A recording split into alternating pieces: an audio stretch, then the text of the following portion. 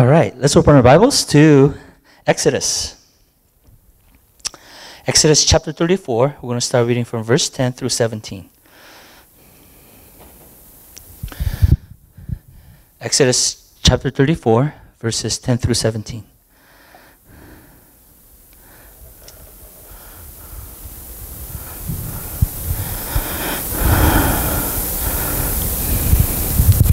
If you have the ES Bible, let us read it all together. And he said, "Behold, I'm making a covenant before all your people, and I'll do marvels such as have not been created in all the earth or in any nation. And all the people among whom you are shall see the work of the Lord, for it is an awesome thing that I will do with you. Observe that what I command you this day. Behold, I'll drive out before you Amorites and Canaanites, the Hittites and Perizzites, and Hippites and Jebusites. Take care lest you make a covenant with the inhabitants of the land which you go, lest it become a snare in your midst. You shall tear down their altars and break their pillars and cut down their asherim. For you shall worship no other God, for the Lord whose name is jealous is the jealous God.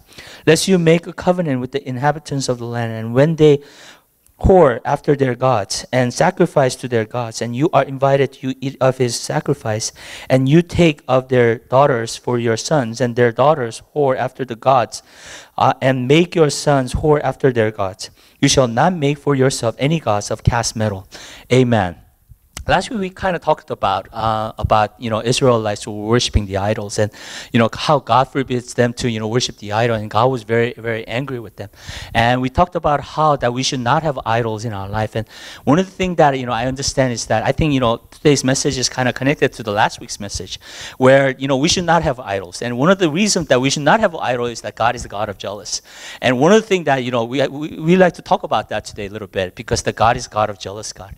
But when he said when we say that God is God of jealous God, a lot of people have a lot of misunderstanding about that, because what does it really mean that God is God of jealous? You see what I'm saying? Why would God jealous? You see what I'm saying? And we have to truly understand what that really means, because if we don't really understand what that really means, then sometimes we could misunderstand the Word of God. And one of the things that I realize is that as a Christian, one of the great danger as a Christian is this, that misunderstanding the Word of God, or misunderstanding who God is, or misunderstanding about God and the things of God. So I truly believe that when we begin to misunderstand those things, then we are going to be misled, or we are going to kind of get upset or something, so that we will not really follow God, or His commands. So that is why I truly believe that it is important to understand that why is God a jealous God? You see what I'm saying? Because Bible says this in Hosea. It says that my people are perished because of lack of knowledge. And one of the things that I realized is that I think Michelle kind of mentioned it too, because she thought that as she was conversing with people, that there were a lot of deception that was going on. I truly believe that. You see what I'm saying? That people perish because of deception. You see what I'm saying? People perish because they truly do not know the Word of God. So one of the things that I just wanted to challenge you is that we need to have a knowledge. You see what I'm saying? We need to have a knowledge of God. One of the things that I wanted to challenge you is that what is the purpose of Christian life? And what is the purpose to be a Christian? And a lot of people say, well, maybe it's worshiping the Lord, or maybe a lot of people would say, oh, they would come to church and you see what I'm saying, worship God and listen to the message and things like that. But one of the things that I want to say is this: the purpose of Christian, the main thing for Christian is this, that you may know the Lord. You see what I'm saying? Why? Because you cannot worship someone you do not know. You have to understand that. You see what I'm saying? That is why Paul has said that, knowing Christ is the excellence of knowledge. And he was saying that, it's the most noble knowledge that you could have. You see what I'm saying? In this world, when you know the Lord. You see what I'm saying? And then, he considered all other things as rubbish. And then, he said that, that I may know that his death and his resurrection in my life. So I truly believe that true purpose of Christian life is this, that you may know the Lord. Amen? Because if we don't know who He is, you see what I'm saying? We might do something that will displease Him. You see what I'm saying? If we don't know who He is, then we can serve. You see what I'm saying? But we will serve ourselves. You see what I'm saying? A lot of people say, oh, we serve this and we serve that. But truly sometimes people serve themselves. You see what I'm saying? Why? They're not truly serving the Lord, or they're not really glorifying God. And one of the reasons reason for that is that they do not know who He is. You see what I'm saying? And then, you know what? We can have a lot of misunderstandings.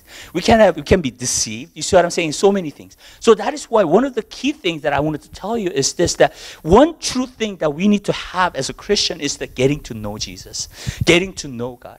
And I truly pray that as you go deeper in your relationship with God, that you begin to know the Lord. You see what I'm saying? You begin to know who He is. One of the things that I realized is that, as I was just praying last night too, and I was just being sorrowful for this generation. And my heart was just crying out. It isn't me. You see what I'm saying? I don't, weep, or I don't really groan because this world is like that. It was from the Holy Spirit. That Holy Spirit I was able to see what is going on in this world right now. And things like that. And then, the Holy Spirit begins to groan inside of me and start weeping. And I was just praying for this generation. And the prayer was just very natural. And one of the things that I realized is that, there's so many darkness right now, and there's so much deception, you see what I'm saying, among Christians and also in the church, that, a lot of people don't know who the Lord is. You see what I'm saying? They don't even know whether they're really pleasing God or they're not pleasing the Lord and things like that. And there's so many people who are being deceived in this generation. And when I was looking at that, I was just crying out to the Lord. I said, Lord, be merciful to this generation. Lord, you have to show your mercy. And then, you have to do your work in this generation for this generation to come back to you. And I was just pouring my heart to the Lord. And it was not me, but it was the Holy Spirit who was just doing that through me. And I was just looking at it and I said, if there's truly one person or two people who could really pray and call on the Lord, and then, truly understand, who God is and the heart of God, and then truly have that heart and then to pray for this generation. I think this generation will become different. And one of the things that I realize is that, as a Christian, we need to have that kind of heart. You see what I'm saying? And we have to know the heart of God and the mind of God so that, as we begin to cry out to Him, that we may bring this nation back to the Lord. So I truly believe that I just wanted to challenge you. You see what I'm saying? To get to know the Lord. Because if you don't know who God is, then even our serving, and then even what we do, sometimes we can be mistaken. You see what I'm saying? We are trying to do everything as we can to serve the Lord, honor God. But if we don't truly know the Lord, then God is not honored through our serving. God is not honored through our activities that we give to the Lord. And one of the things that I realize is this, that sometimes with so many programs and so many things inside the church and the people and the fellowship, that we lose sight of God. And we lose sight of Jesus. And as I was just meditating the Word of God, that incident came to me. You remember the woman who was bleeding for 12 years. You see what I'm saying? She was going through the crowd. And she was only looking to Jesus so that she may receive the healing. You see what I'm saying? So there was a lot of crowd following Jesus, and she was going through them and then touched Jesus. And then she was instantly healed. And when I was looking at that illustration, when I was looking at that story, I realized that, sometimes we lost Jesus through all that crowd. You see what I'm saying? All the activities that we do. And sometimes all the worship or leading or worship, and then we lost sight of Jesus, Sometimes, people come because they like the fellowship. Sometimes people come, they like to worship. Or sometimes the people come, they like the message. But one of the things that I realized is that sometimes through that crowd, we lost Jesus. You see what I'm saying? Even though all those people, the crowds were following Jesus, but they did not really touch Jesus in faith. They were not aware of Jesus, even though they were with Jesus. Does that make sense? But this woman, she didn't look at the crowd. She didn't look at the people. But she had only one focus, and that was to touch Jesus, And I truly believe that that's what we should be. You see what I'm saying? Because of all the crowds, because all the people, because all the programs, because all the fellowship that we could have. But you know what? If we lose Jesus, then there is nothing, And, when I look at today's Christianity, that's what I see in today's Christianity, that through all the programs and all these different things, that people lose sight of Jesus and that their life is not really focused on Jesus. You see what I'm saying? Because they're interested in ministry. They're interested in different things. They're interested in mission. They're interested, but not full devotion to God and not full devotion to Jesus Christ. So that was the one thing that I was, and then, I was just crying out in this. That is so true, that in this generation, that we lose sight of God. We lose sight of Jesus. And you know what? We build up so many activities in our life, religious activities, And then you know what? That many people do not have that true devotion to the Lord. And one of the things that I want to tell you is this, that we need to understand that God is God, a jealous God. That means that we cannot worship the idols and we cannot worship God, at the same time. We have to worship the Lord. But first thing that I wanted to say is this, our word of jealous and his term of jealous is completely different thing. And that's the first thing that we need to recognize. Our jealous is this, is that, I don't want other people to be more prosperous than I am, Our jealous is that I don't want other people to be more successful than I am. Does that make sense? That's what jealous is. You see what I'm saying? When other people are successful than I am, then I'm jealous. You see what I'm saying? I'm envious of them, One of the things that I realized is that in 18 years of ministry, that I watched people and I just, saw people. And one of the things that I realized is that when Christian brothers and sisters suffers and they're going through hard time, there are so many Christians who comes to them and say, oh, let me help you. Let me encourage you. Let me pray for you. I've seen so many people like that. But I haven't seen a lot of people when other people are really rejoicing. When other people are, good things are happening, and then other person that really rejoices with them. One of the things that I realize is that jealousy is the hardest thing to overcome sometimes. Because we want to be better than other people. You see what I'm saying? We all have that inside of me, I want God to use me, not my friend. You see what I'm saying? I want God to use me, We all have that. So what do? Sometimes when other people are prospering and what other people are doing well, and when they have a deeper relationship with God, and that God is using them, what do? We're not really happy. We kind of say inside, what, Lord, what about me? You see what I'm saying? How come you're using my friend, but you're not using me? That is jealousy. See, jealousy in our term is a very bad thing. Why? Because we don't want to see other people prosper more than me, or successful more than me. So that's what jealousy is, That's our kind of jealousy. And we have a lot of that envy. You see what one thing that I realize, people have a lot of that envy. You see what I'm saying, And then when other people are doing well and then, compliment and receive a lot of praise, and we're kind of like, you see what I'm saying? One of the things that I realize is that American people, they love winners. You see what I'm saying? They love winners, in their life. They want, they desire, people with excellence. You see what I'm saying? In their life, So that is why sometimes we have that, we have that, oh, I wish I could be like that. And then, we have that jealousy. But one of the things that I realize is that, jealousy is a bad thing, And that's one of the hardest things to overcome as a Christian sometimes, Why? Because it's a matter of heart, We don't really say it. You see what I'm saying? I'm jealous. Or, I'm envious, We don't really say it. But you know what? It happens in our heart, So, in a way, that human jealousy is like putting other people down so that I can be lifted up. That's the attitude of jealousy, But God's jealousy is completely different. It's completely different from our own jealousy. God's jealousy is that God wants to bless you. He is the one who created you. And He is saying to you that only way that you will be happy, that you will be joyful, that you will be truly blessed is being with me, serving me and honoring me. Why? Because you have to understand, God is the one who created you, Sometimes, when I was growing up, I was looking at myself like, what makes me happy? What makes me joyful? Because I want to live with joy. I want happiness in my life. You see what I'm saying? Everybody kind of seek that. So I was kind of looking for it. You see what I'm saying? I was kind of seeking, what really makes me happy? You see what I'm saying? Because I tried different things in the world too. You see what I'm saying? And then try to make myself happy. But you know what? Those things will not last. Because that's the happiness that the world offers to me.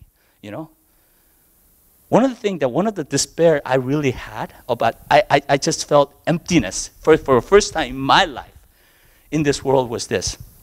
When I was junior high, I had a summer school program. And in the summer school program, we went to Magic Mountain, you know. I kind of grew up in a place where when I come home, it's kind of very depressive. You see what I'm saying, you know? So it was, for me, it was really good to go outside. You see what I'm saying? With my friends. You see what I'm saying? During junior high. And then, you know what? We went to Magic Mountain. Man, I had a blast. I really enjoyed the time. I love the roller coasters and things like that. And I was just so enjoying myself. I was so happy for that day. When I was coming back and I was riding a school bus, and when I was on the school bus, I was asking myself this question: why can't this happiness be eternal? Why do I have to go home? You know? And that was the first time in my life I felt deep emptiness about life, about the world. What this world can offer to me was limited. It was temporary. You see what I'm saying? And that joy, that happiness was not eternal. You see what I'm saying? And then I found great joy when I found God. You know? And only building a relationship with Him, I begin to understand that I will be happy and I will be joyful. You see what I'm saying? But one of the things that I realize is that this is what God is saying. God is saying that, you know what? No matter how much you try to have things or possess things in this world or enjoy things in this world or experience in this world, that it will not make you happy. Only serving me, only serving the worshiping God will make you happy. And God knows that. I don't know what really makes me happy, but God does. Why? Because He's the one who created us. Amen? So that is why God is saying that, come to me, all you weary and heavy laden, I'll give you rest. You know? God is saying that, you know what, come to me and serve me and you know what, honor me. Then I guarantee you that you will truly be blessed.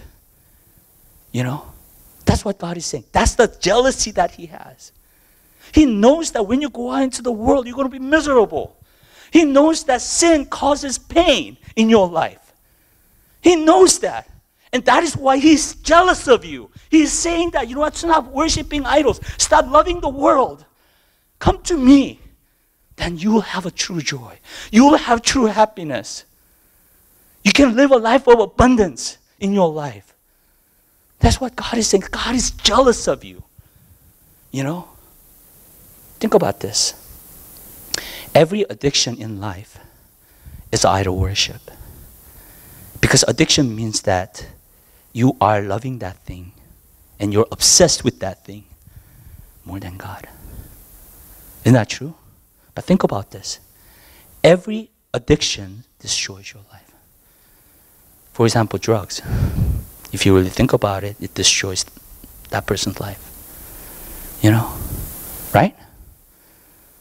I seen a father who was addicted to gambling. He was wasting family's money away, literally. And that family always lived a poor life. Because one day his house was taken away.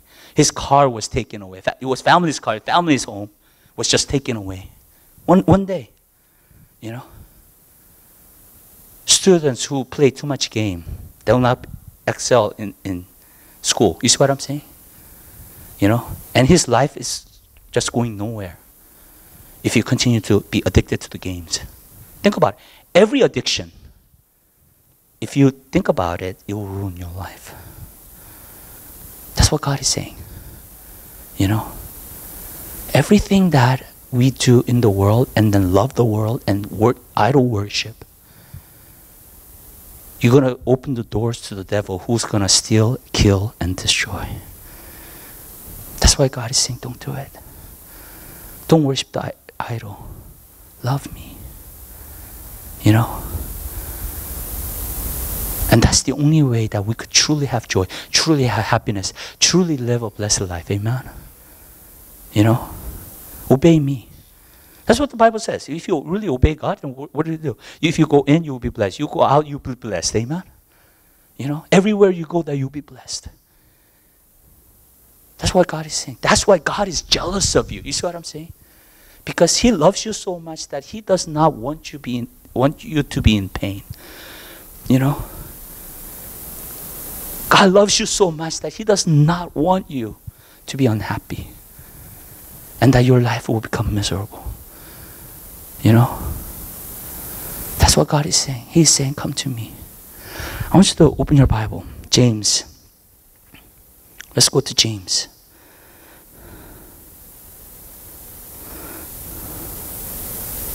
Four.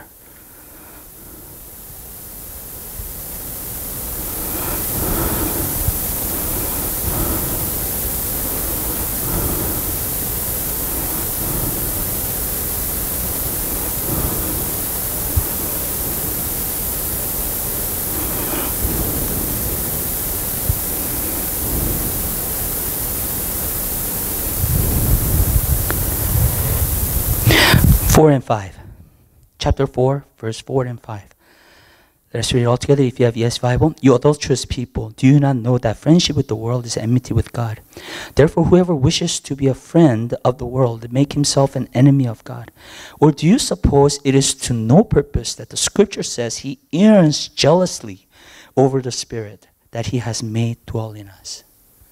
What He's saying is this, that when people love the world, and when Christians love the world, the Holy Spirit is living inside of them, is zealously jealous of that person. Why? He almost come to the point where he is groaning. He is weeping. He is grieving. Why? Because he knows, the Holy Spirit knows, that only way that our life will be happy and truly be blessed is go to God. But when this person loved the world, it is idolatry. And when that idolatry comes, what happens? Sadness, misery, emptiness comes with it. You know? You have to understand that. That is why it says the Holy Spirit living inside of us is so jealous. You know? Do you know that your Father's heart will break when you love the world more? When you worship the idol. And that is why He's so jealous. And that is why when the prodigal son abandoned the father and went to his wild living, you know, and then after he spent all his money in the wild living, you know, he became poor. And then he was saying to himself, you know what, in my father's house there's a lot of food, plenty of food, but I cannot even eat the fruit that even swine, the pigs eat. You know, I cannot even get that. Maybe I should go back to my father. And when he decided to come to the father, what did father do? Father was waiting for him. And when he saw that prodigal son coming back to him, that he ran to him. Why? Because he was waiting. He was jealous. You know? Because only he knows that only through him that we'll be happy. We'll be truly blessed. I want you to understand that today. That when you love the world more than God, He's jealous of you. And He's waiting. He's saying, you know what, come back to me. Come to me. You know? And then you could have a life of happiness, life of joy, life of peace. And that's what He desires. The second thing that I want to say to you is this. Jealousy is a very intense feeling. What that means is this, that when God loves you, He's a jealous God. That means that His love is very intense also. His love for you is very, very intense. I want you to open your Bible. Let's go to Song of Solomon. Song of Solomon chapter 8.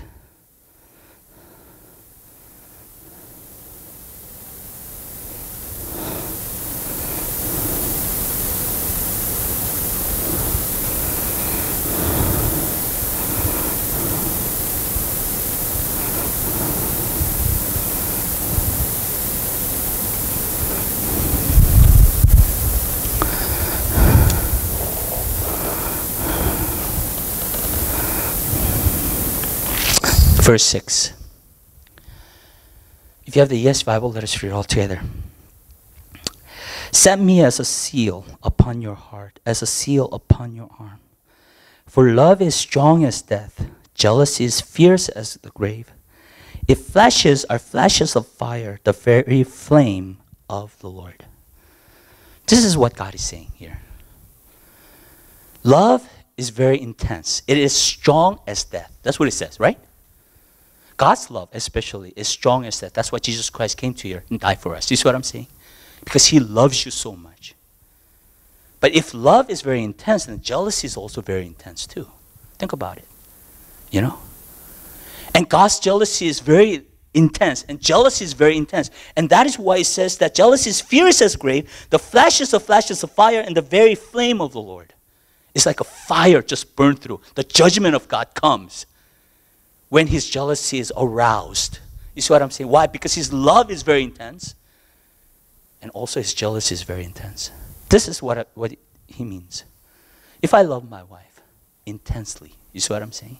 You know, with passion. Okay? Then you know what? When my wife loves other men, I'll be so jealous. You see what I'm saying? But hatred, even like hatred, you know, that I could not stand that she will love other men more than me. I'm going to go crazy. You see what I'm saying? Literally. Because just as how much I love her, you see what I'm saying? If she's an adulterous woman, you see what I'm saying? And loves other men, it's going to drive me nuts. God is feeling the same way. Because his love is very intense. Then you know what? His jealousy is very intense too. You know? So that is why when Israelites were worshiping other idols, he couldn't stand it. He had to judge. You see what I'm saying? His people. You know? Even though he's a God of love, his love is intense, his jealousy is intense. This is what I want to say. How many of you saw Passion of Christ? You know? I saw it. I saw it before it came out in the movie because Mel Gibson kind of asked all the pastors to come and watch this movie. Like I went to the preview in Saddleback Church. And we went there for the first time and we saw that movie. I was cringing inside. When I was watching that movie for the first time, I was crying. The emotion was so intense inside of me. You know why? Because every time they were weeping Jesus, you know, weeping him, you know, every lash that was there, every cry that he felt, it was just like, it was so cringing inside of me. It was so intense, you know. After I saw that movie, somebody bought me a DVD, you know. You know what? I never opened that DVD. I didn't want to watch it. You know why? Because I didn't want to feel that intensity again. You see what I'm saying? While watching that movie. I realized that God's love is so intense for us that his jealousy is also very intense. You know? We have to understand something. What is the greatest commandment that the Lord has given to us? To love God with all our hearts, with all our soul, with all our mind, with all our strength. And the second part is love our neighbor as ourselves. I truly believe not many people, most of the people, will disobey that commandment. That's my assumption. You know, I mean, if you are honest with yourself, you know, I don't think you will love him that way. You see what I'm saying? Or love other people that way. You know, I'm more interested in myself than my neighbor. You see what I'm saying? You know, I cannot love them as I love myself. You know, if we were truly honest, you know, with ourselves. You know. But that is the greatest commandment the Lord has given to us. To love him with everything that we have. You see what I'm saying? And when you love him that way, then there's no idols in my life. You know? We're not committing a spiritual adultery when we love him that way. And that's the kind of love that he wants to have for us to Him, toward Him. Why? Because His love is very intense. And that is why He sacrificed His Son. Amen? The same way, that's what He desired for us. That we will love Him with that intensity. But this is what I want to say. Okay? We're living in the last day. Okay? And the last church in book of Revelation is Church of Laodicea. Remember? This church is a lukewarm church. Why are they lukewarm? Because they love God, but they love the world too. That's why it's lukewarm. But you know what Jesus has said to that church? You know, like all 7 churches, Jesus complimented them. You see what I'm saying? Jesus never complimented this church. Did you know that? No praise whatsoever. Even the dead church, Jesus praised. Jesus praised them. You know what they said? He said, you are dead. You know, there's no life in you. There's no life of Jesus. There's no life of the Holy Spirit in you. You are dead, spiritually speaking. You know, but you know what he said to that church? He said, you know what? But even though you are dead, there are few people in that church, you know, who does not, you know, make their robe dirty, who always walks with Jesus with a pure heart and follows Him. That's the praise that they got, you know. But with this church, there is absolutely no praise. And look at what Jesus was saying to them. Jesus was saying to them, you know what? I'd rather you be cold or hot. I don't want you to be lukewarm. Think about this for a little bit, okay? I was kind of thinking about this logically. You see what I'm saying? What Jesus is saying is this. What He really desires, His priority and His desire is this, that you be hot. That you be full of passion and love God, right? And the second thing that He wants is, or cold. You know? I want you to be in the world. You see what I'm saying? You know? Enjoy the things of this world. You know? That's what He's saying. You know? And the third thing that He wanted, the last thing that He wanted was lukewarmness. You know? But think about this. I was thinking about this in a little bit. I said, but isn't it better that people will come to church? Lukewarm. Even though they're lukewarm, they will come to church. And they'll eventually meet God and they'll eventually commit themselves. You see what I'm saying? You know? Rather than being in the world. Rather than being in the nightclubs or, you know, see what I'm saying? Living a wild life. Rather than that, isn't it better that they would just come to church? According to Jesus, it's not. You know why? You know why? Because if you're lukewarm and you're coming to church, you are going to be deceived. Because you are going to think of yourself that you're a Christian. Lukewarmness comes when you add hot and cold together. Isn't that true? So lukewarm people, they think that they're hot. Because it's not void of, you know, hot. You see what I'm saying? Right? They have hot and they have cold. You see what I'm saying? So lukewarmness, they think that they're hot. And that's what Church of Laodicea were thinking. They were saying that, you know what, I am rich. You know, I have nothing lacking. You know, I have so many things in my life that I could enjoy. And when Jesus was looking at them, and you do not understand, you're poor, wretched, you're blind, and you're naked. You yourself don't know that. Jesus would have a rather cold is this. Because at least that person will not be deceived that they're Christian, that they're saved. I'm serious. You know? That's what Jesus was saying. You know? A lot of people say, oh, isn't it better that people will come to church? No. If they are living a lukewarm Christian life, it is better that they go out into the world and enjoy themselves. And just live according to how they want to live. According to Jesus. Why? Because at least if you're cold, you know that you're cold. You see what I'm saying? And you have a chance that you're going to come back to God, right? But if you're lukewarm, you're going to have a slim chance that you're going to commit yourself to God. And then you're going to be hot. And you're going to have a passion for God. Because you already think, that person already thinks that they already have a passion for the Lord. Does that make sense? And that's the generation that we live in. Because it's the last church. It talks about the condition of the church in different era. And that describes exactly the church in this last day. Lukewarmness. Yeah, people come to church. People worship God. We have programs. But you know what? They don't have a passion. They don't have that zeal. They don't have that diligence that they want to serve God and honor God. They don't have that fire inside of them. They just want to serve the Lord and honor Him. And that's the generation that we live in. You see? One thing I want you to understand something.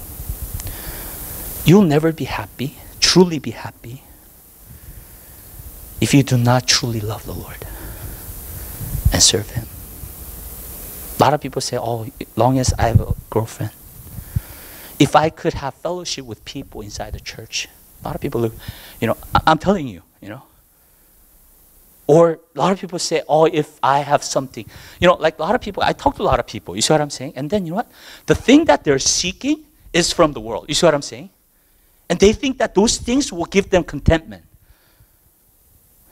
I want to say this to you. It will not. I remember one single mom was worrying about her daughter because she's by herself. You see what I'm saying? And she's a single mom, so she always works and she's by herself. And she always says, oh, I wish that I could have like a brother or sister for her, so that she will not be lonely. You know what I said to her? I said this. If she has a brother and sister, you're going to have more problems. Now, different kind of problem comes. Isn't that true? You see what I'm saying? It does not mean that when she has a sister or brother, it doesn't automatically that they will, you see what I'm saying, get along together. You see what I'm saying, love one another. You see what I'm saying? Maybe they will fight. You don't know. You see what I'm saying? Maybe there will be strife in that family. And then now you have to take care of both of them as a single mom. You see what I'm saying? You know how hard that is? Think about it. A lot of people say this, okay? I'm single and I want to get married. If I get married, I'm not going to be lonely. Really? If you meet a spouse who does not understand you, you're going to be more lonelier than before when you're single. You see what I'm saying? And you're going to have more problems. Think about that. A lot of people say, if I have this, if I have that, you know what? There's always a positive side and a negative side of everything. What you do. Every decision that you make. You see what I'm saying?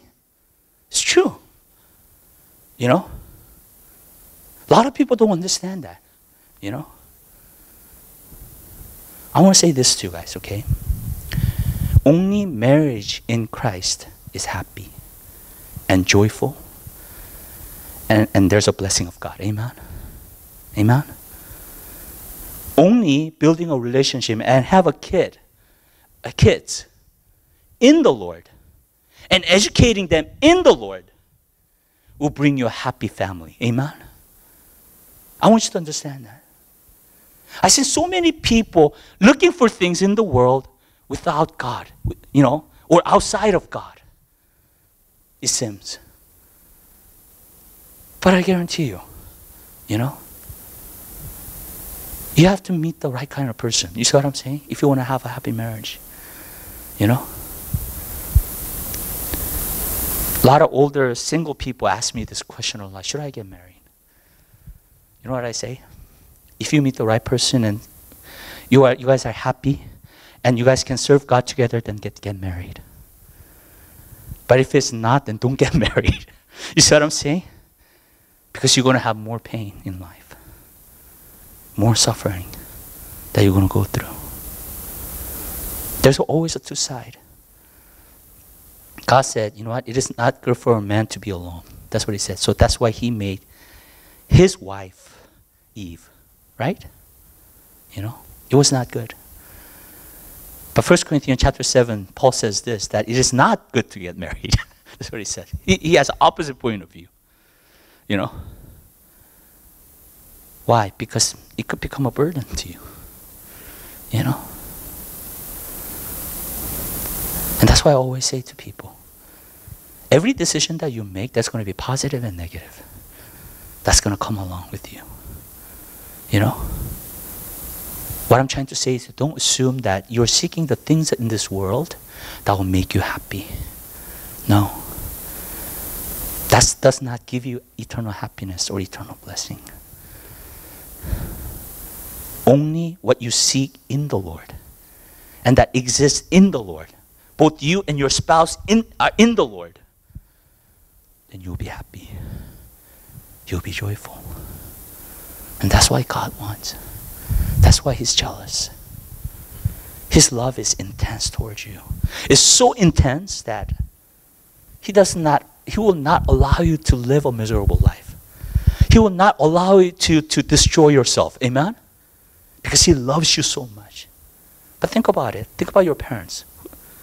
Whose parent doesn't want that for their children? You see what I'm saying? They have intense love for their kids. You know? And wants best for them, right? You know? I mean, which parents want their kids to do drugs? You see what I'm saying? You know? And destroy their life. You see what I'm saying? That's God's love. And His love is very intense. Look at the cross. It's very intense. You know? And His jealousy also is very intense too. That's why He had to punish sometimes. When you read the Bible, you know. He had to judge His people that He loves. Because they were arousing His jealousy toward them. You know. That's why the flame of jealousy is like a flame of fire that comes out from God. That's a judgment. You see what I'm saying? You know. It comes too. That's why I worry about America. I'm sorry, but I really worry about America. And Christians too. And the churches too. You know, we are arousing our God's jealousy right now. You know? And the world is brewing something right now. Really.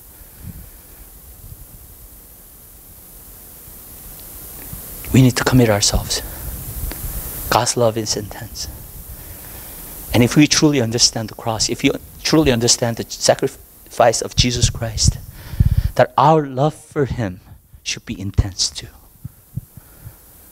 To love God with all your heart, with all your soul, with all your mind, and I guarantee you there will be blessing, there will be happiness, amen, to those people who obey, you know. But outside of God, there is no eternal happiness. Only temporary ones. You can have fun for a while, but you know what? You're going to still feel empty inside. You see? But don't go after those things. You know? Because I don't want good people to suffer. You know? I've seen it in my life in the ministry. You know? Because some people are going away from God. Doing things outside of Him. And loving the world more than Jesus. You know? But those people who truly love God and serve Him, honor Him, there'll be a true blessing. And that's what He desires. Let's pray. Lord Jesus, I thank You. I give You praise. I give You worship. Lord Jesus, we thank You